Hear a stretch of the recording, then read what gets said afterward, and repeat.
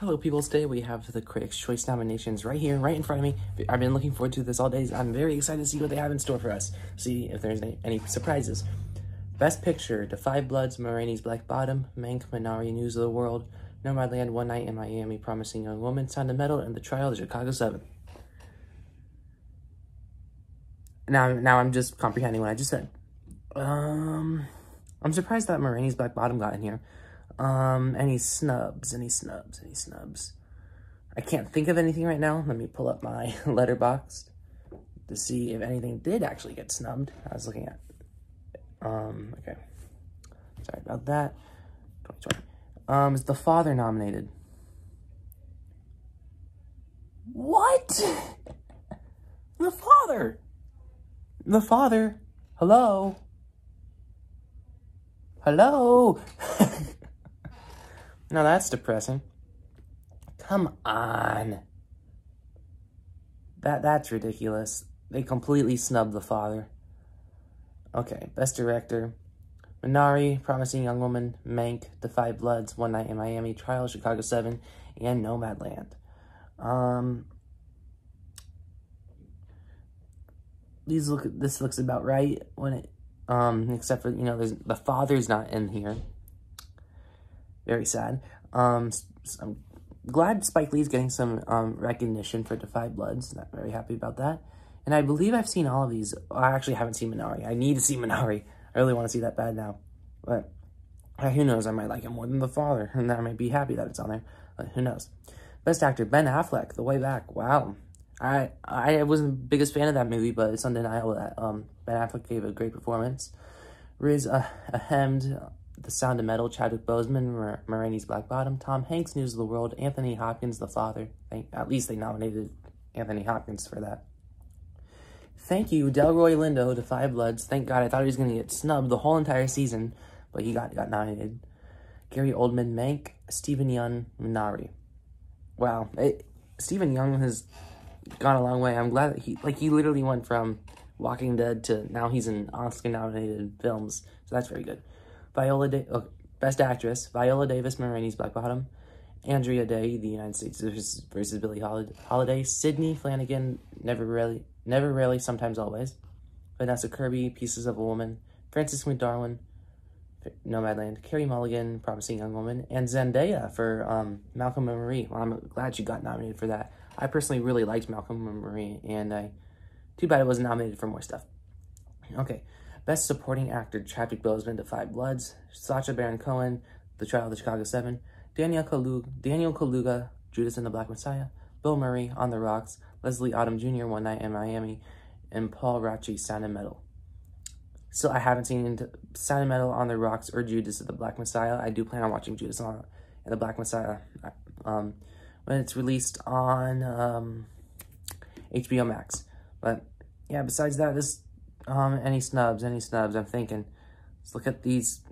I feel bad for Shia LaBeouf. I don't know anything about these abuse allegations, even though if they are true, I understand why he wasn't, but I feel bad because if these aren't true, I mean, if those allegations, if they're false, that really sucks for him because he definitely deserved to be on there, but if he did, no, but okay. Best Supporting Actress: Maria Bakalov, Borat subsequent movie film. I did watch Borat the other day. I really, to be completely honest, I thought the first was far better. Here it is on my list. What score did I give it? I didn't review this, but I gave it a 6.7 out of 10. I thought the movie was a little bit predictable. I mean forgettable, but yeah, but I did enjoy it. I thought the first one was far better, but yeah, it was a good enough sequel, and I believe that's his daughter that was nominated for. Ellen Bernstein, Pieces of a Woman. I believe that's the mother. Let's clarify that. Command T. Okay. Open another tab. I believe, yep, that's the mother. She did give a very good performance. Glenn Close, Hillbilly Edge, Olivia Colman, The Father, Amanda Seyfield, Mank, and Yo Jun something for Minari. Very solid list right here. Olivia Colman for The Father. I'm glad that the mother was nominated for Pieces of a Woman. Trying to think of any snubs. I really can't think of any. So, that's good. Okay. Best Young Actor. Let me see if I've even seen any of these. I haven't seen Palmer. I haven't seen Life Ahead. I haven't seen Minari. I haven't seen Never Really, Sometimes Always. I haven't seen any of these, so I really can't say anything on it. Best Acting Ensemble. Da 5 Bloods, Judas and the Black Messiah, Ma Rainey's Black Bottom, Minari, One Night in Miami, and The Trial of Chicago 7. This is solid list. I'm glad that the Da 5 Bloods got on here, and I believe that Trial of Chicago 7 will completely slip the ensemble category. I mean, sweep, not slip. Best Original Screenplay. Mank, Minari, Never Really, Sometimes Always, Promising Young Woman, Sound of Metal, and The Trial of Chicago 7. That's a solid list. I'm trying to think if there's any snubs. What about Promising Young? Okay, got it on there. Okay. Best Adapted Screenplay. The Father. Thank you. How did they not? Let me check. Did I misread The Father? How is The Father not nominated for picture? Oh my god, that's just baffling to me. Okay, let me put that to the side. Okay. Where was I? Okay. I was on the Best Adapted Screenplay. The Father, First Cow, Ma Rainey's Black Bottom, News of the World, and Nomadland, and One Night in Miami.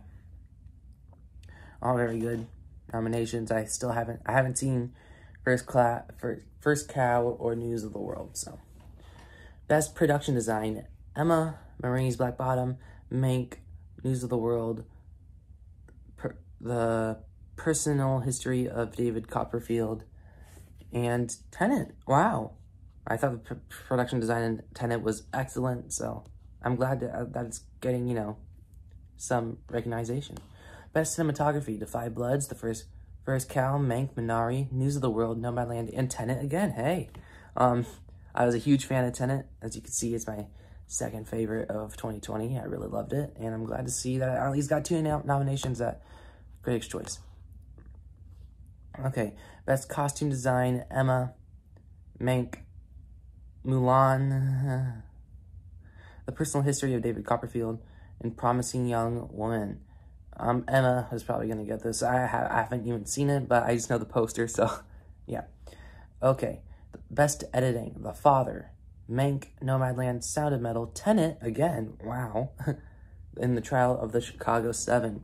I think Tenet personally, whoa, I'm glad Tenet's getting nominated.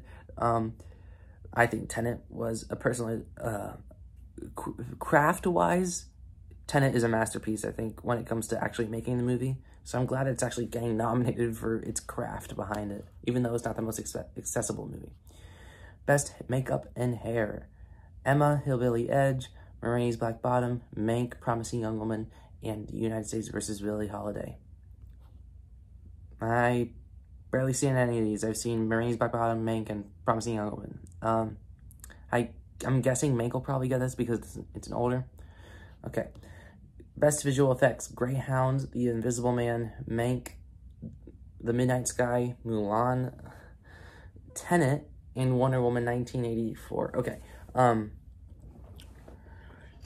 Mulan is questionable for me. I thought it had some crappy CG in there.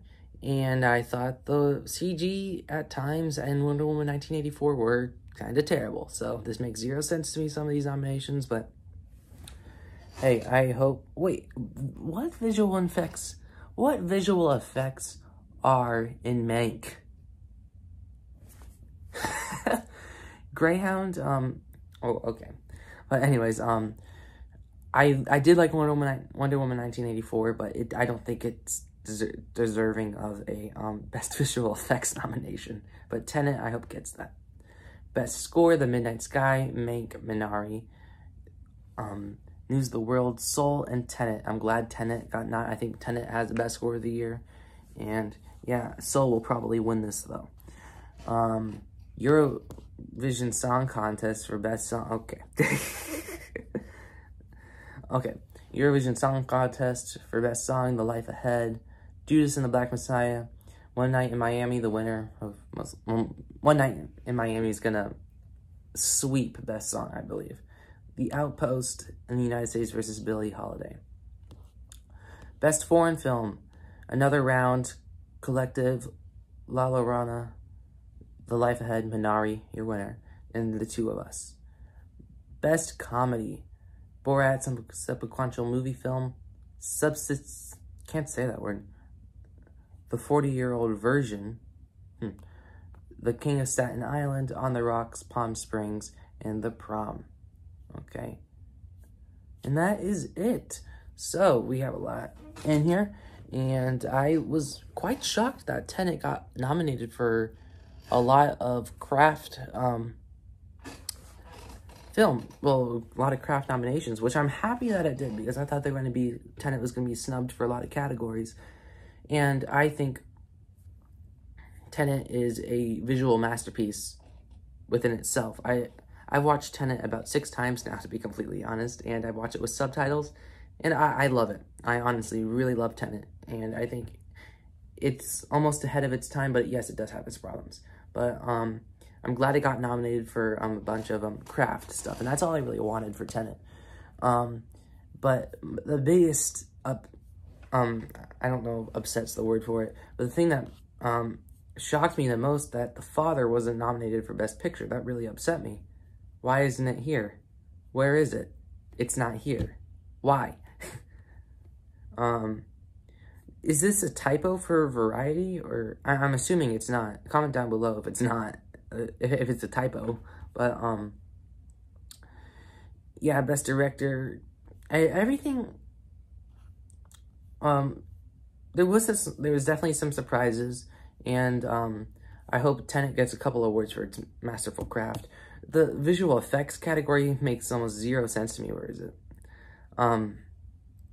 Greyhound, that looked like some crappy CGI. Invisible Man, I get why that was nominated. Seamlessly Fit. Mank, what visual effects? Midnight Sky, haven't seen it. Mulan, I thought had some terrible visual effects. Yes, it had some cool visuals here and there, but visual effects, no.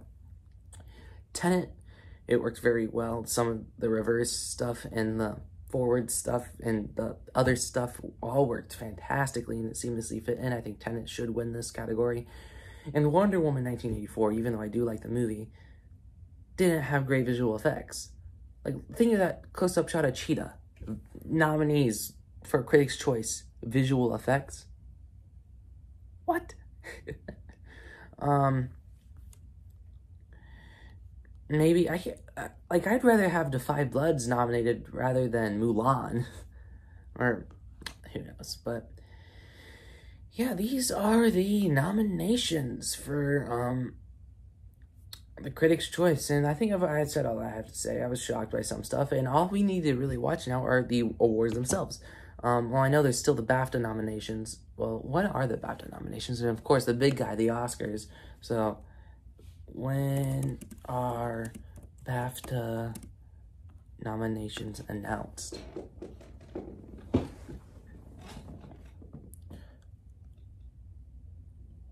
Nominations will be announced March 9th. Okay. When are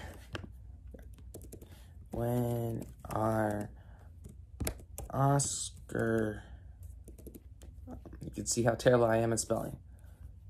There we go.